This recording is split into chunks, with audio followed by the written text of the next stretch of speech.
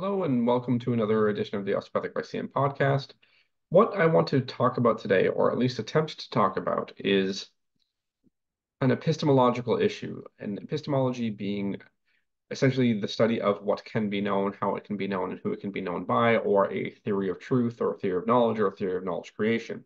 Now, the thing that I want to do is attempt to examine Chapman's reflex points, or at least the claims of Chapman's reflex points, and essentially offer a more simple possible explanation for this, or maybe not even an explanation, something that, as not even an edge case, essentially makes it really difficult to buy into the Chapman's reflex point claims. So what I'm going to do is share my screen. So for those of you who are only listening, I will do my absolute best to describe this appropriately.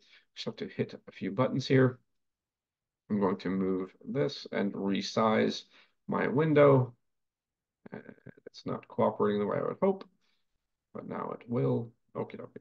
So essentially what I brought up is two essentially schematic diagrams, one from a Netter's atlas, which is your dermatomes and myotomes, and one that is a referral pattern on Chapman's reflexes. So if you look at the Chapman's reflexes, essentially all of the points are on the posterior surface of the body. There will be some that will be some charts that you'll see that will have anterior points, and they would primarily be through the distribution of the thoracic region or the thoracic cage. And then you'll see them having more lateral and anterior points that would correspond with the claimed organs.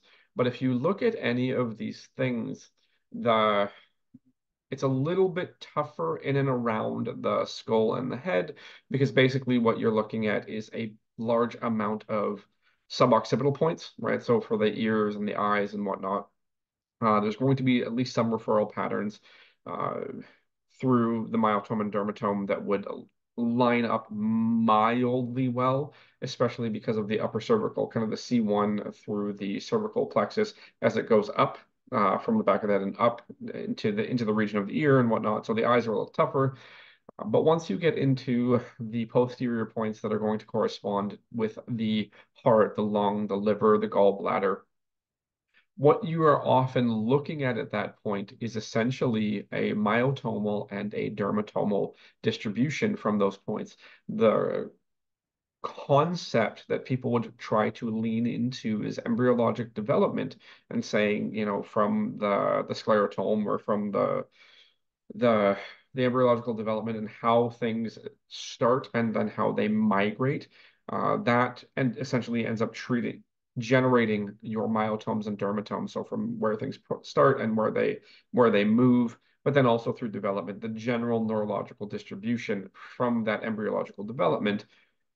The claim would be relating back to that any pain that would be felt along the distribution can then relate to the viscera or to the organ in question. So you're talking about a viscerosomatic expression or a somatoviscero expression. And the manner in which this would be spoken about, as far as how you would find it, is you would poke the area that would, essentially, the posterior point that would correspond with the outflow or the referral pattern. And then what you would do is if there was a provocation of pain, you would go to the region that that structure is located, and you would put your hand there, and then you would generate motion that would create essentially a softening or a relaxation in that region. And then you would retest. So you'd poke the initial provocation point, and ideally what would happen is there would be a reduction in provocation of pain. Insofar as how that works, at least on the posterior side of the body, you've actually got the sensory coming right off the column. It doesn't go through the anterior horn; it comes through the posterior horn. So that might be a little bit different. You might have a stronger argument with posterior points as far as referral patterns. That's not necessarily how the spinal cord and referral patterns would be appropriately distributed as far as neurological synapse. Now, there may be situations in which it is the case where you do something on the front side, on the sensor, like on the front of the body or the side of the body, and then you get an alteration in sensory to the posterior side. It's not impossible. It's just a little bit less likely. So then if it does happen, you can make the argument, or you can try to make the argument that there is referral along the neurological pathway. So the organ or the offending region on the anterior surface, which is assumed to be the organ, would then, when softened or shut down, stop sending that signal. The thing that is not being considered is the general change in pressure that would be occurring because of that, and how that would then refer through other tissues. So the claim is that it's referring through the organ specifically, but especially if you're in the thoracic region, utilizing the abdominal wall or the ribs as handles to soften a particular region, you can be taking some tension off of the superficial structure, such as the dermatome, just by altering and softening on the front. And then that could be the thing that changes it more than the organ. So instead of continuing to ramble, to try to make this a little bit more concise, you have a dermatomal myotomal pattern that lines up very, very well with the referral pattern because of neurology that is claimed through Chapman's reflex points. Because you're working from the outside of the body, you cannot appropriately examine the visceral structures that people are claiming to get reductions in reflex pain. You can't separate that it is the dermatomal or myotomal distribution and not the visceral distribution. The claim is that they kind of come together in a package, so fair enough. However, because there's three things, so the visceral neurological distribution and outflow, the myotomal and dermatomal neurological distribution and outflow are essentially along the same lines because of embryology. Because there's three to choose from, we have a really hard time claiming that it's any of the three individually and not all three collectively, or the more superficial ones in the myotome and the dermatome, as opposed to the viscera. That being said, viscera tend to have far less sensory output, especially conscious sensory output. Most viscera, their sensory is registered in the brain at relatively unconscious levels and in very, very blunt ways. So obviously you can reach the conscious level, which is why you get some major, major organ pain under certain circumstances and certain pathologies. So it can definitely get to the conscious level. It just operates lower than that, or at a unconscious level and a less specific level, which is also why you end up getting referral patterns. So things like a heart attack going down the left arm, much more so in males, and things like kidney and gallbladder pain referring through the back and the lumbar region along these myotomal and dermatomal and visceral neurological kind of referral packages. So it can happen. You can definitely get visceral somatic pain. It doesn't necessarily mean that all pain that's noted upon provocation of the vertebral column is visceral pain because you squish the front of the body and get some softening. You can't properly separate that out from the point of observation in the external environment that the practitioner is working in to say that it is the organ and it is not the myotome and the dermatome. So a simple myotomal and dermatomal map, I'm going to get rid of this. So a simple myotomal and dermatomal map will give you the opportunity epistemologically, or with respect to a theory of knowledge or theory of truth, give you the opportunity to question whether or not what you're identifying is actually an organ referral pattern, or if it is some combination that cannot be picked apart of myotomal, dermatomal, and visceral kind of neurological outflow pattern. So to pick it apart is much harder because you could, if you wanted to figure this out, you could have a provoked point on the back of the body or around a spinous process or on one side or the other side. So kind of in the laminar groove, you can provoke pain there and you can try to shut it down by softening something on the posterior side of the body, or shut it down on the lateral side of the body and shut it down on the anterior side of the body. If it was the organ and it could only be the organ, then you would have to predict that the pain provocation on the posterior surface would only go away when the hand was on the anterior surface.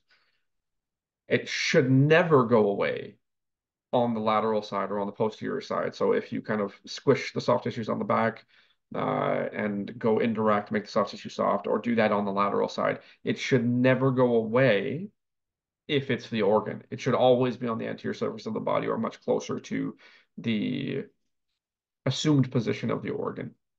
So you could attempt to figure this out with a straightforward enough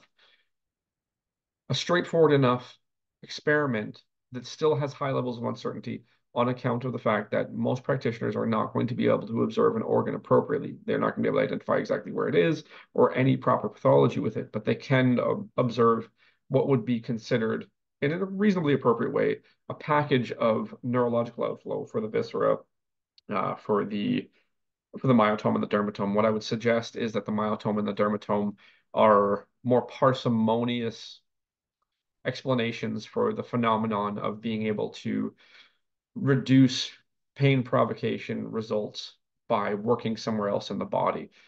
Myotomes and dermatomes are more superficial. They have higher degrees of sensitivity throughout, say, the sense, or as represented on the cerebral surfaces. So it's a little bit more likely, a little bit more parsimonious. It requires less assumptions to suggest that shutting down a provoked area of pain by working somewhere in the myotomal and dermatomal distribution is more likely to be the myotome and dermatome changing their sensory environment versus the visceral structure, which also could be not where you think it is or not have the problem that you think it has. So lots of rambling to basically say if you compare a myotomal and dermatomal map to a Chapman's reflex map, well, they're more or less the same. The explanation could be sclerotome, the explanation could be embryology, that they're all the same, and sclerotome and embryology more or less the same explanation. But if you do that, then epistemologically, or a theory of knowledge creation, theory of truth, what can be known, how can it be known, who can it be known by, you have an epistemological problem that believing in Chapman's reflex points requires that you prove that in any case that you have pain provocation and reduction by working in a distant area along the neurological outflow, you have to prove that it is not a myotome or a dermatome. You have to go through a huge differential process to prove that it's not. Where the more parsimonious explanation or possible explanation is that you're simply altering the sensory information along the myotome and the dermatome because they're more superficial and better represented at the conscious level, especially with respect to pain provocation on the posterior surface of the body. So a little bit of rambling, a little bit of repetition to say we have an epistemological problem that is very, very superficial with the claims of anything with respect to Chapman's reflex that is more easily explained superficially without digging into research, because I didn't dig into research. I didn't go and look at these referral patterns and the base of knowledge. But from a scientific perspective, from a hypothesis generation perspective, the more parsimonious hypothesis uh, is myotome and dermatome because they are more sensitive and they're more superficial, especially with respect to working the external surface of the body. If you really wanted to get fancy, you could set up conditions whereby you assess the myotome, you assess the dermatome, you could figure that out and rule out through advanced diagnostic methods, which costs a lot of money, rule out any visceral pathology. So you could do that to really kind of get nitty gritty. I think most people in the osteopathic sphere, you're either unwilling or don't have the funding to do that. So you could set up a more superficial experiment and say that if it is an organ, you provoke pain on the posterior surface, on the appropriate side, you go to that side, you go to the anterior surface. If it's the organ, you would then want to suspect that that is the only thing that should shut down that pain provocation, because if you get it on the lateral side or you get it on the posterior side, then the organ is a less parsimonious explanation of the phenomenon. So if you get reduction in pain provocation at all points on the anterior surface, on the lateral surface, and on the posterior surface, then the more appropriate explanation immediately has to become, but is not necessarily perfectly proven, that it's the myotome and the dermatome. The more parsimonious explanation, if you can reduce pain provocation on the posterior surface, especially at the laminar groove region, if you can get it to happen on the anterior surface, the lateral surface, and the posterior surface, then you need to abandon the organ immediately as the most parsimonious explanation. You need to go to the myotome and the dermatome as the more parsimonious explanation. And parsimony, as I already noted, is the thing that explains the most with the least amount of assumptions. What I would generally say is that using an organ for explanation of referral patterns is less parsimonious. There's more assumptions than explaining with myotome and dermatome. So again, just to highlight a superficial epistemological problem or a superficial knowledge or claim problem, we use the comparison of the Chapman's reflex points, myotomes and dermatomes, which could collectively then be called sclerotomes, or the neurological outflow from an embryological origin. So there you go. Hopefully that was useful, and I look forward to speaking with you again soon.